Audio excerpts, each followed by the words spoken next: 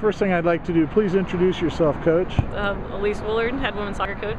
First year coach? First year head coach. Yes, sir. Took over the program over at Missouri Southern. How long were you the assistant? 4 years. 4 years. 4 years, yeah. So you were working for Trevor the entire time, and you were also a player for the Lions. Yes, yes. So you got a long background with this program. Yes, this is my 7th year with the program. Our program's been there 11 years. I think this is our 11th year, so I've been involved 7 of those 11 years. So. All right.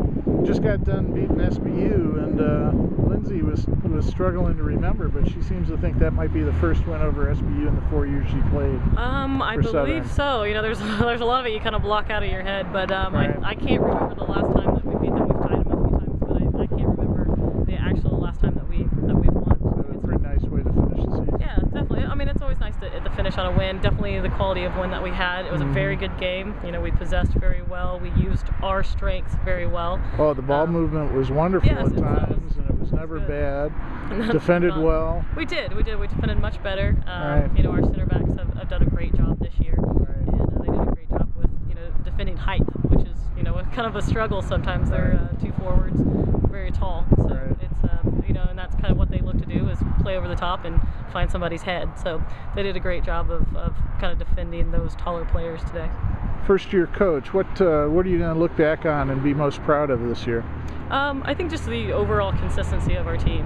They were intense every game. They went in every game with the attitude that they come out as a winner, and so we haven't really had that the last couple of years of feeling like they can challenge anybody that we've played. Where does that come from? How do you build that? A lot of it is just them.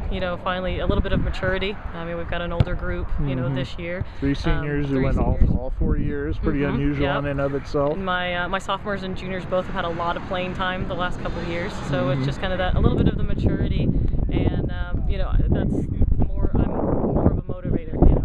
I want them to be positive. I want them to believe that they can go into every game, and I think that we've seen that in practice and the way that we've competed and things like that. So it finally just once we got there where we were even, I think playing Truman early on and tying Truman kind of helped us with that, believing that we can play confidence, with anybody.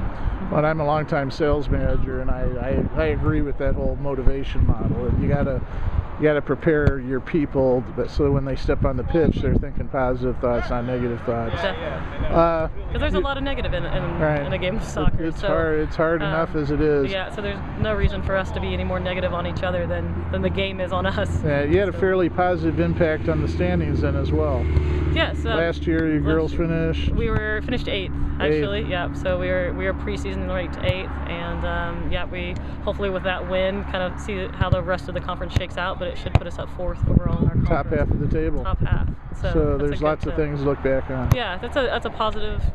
We feel like we could have competed a little better against Truman and UNO, who sit at 2 and 3. But that gives us kind of motivation and things to work on for the future. Well, those are nationally ranked teams that are going to go hopefully represent the MIAA well. Yeah, I expect to get 3 into the national tournament out of our conference. You get to continue your positive steps here. Well, congratulations, Coach. Thank you.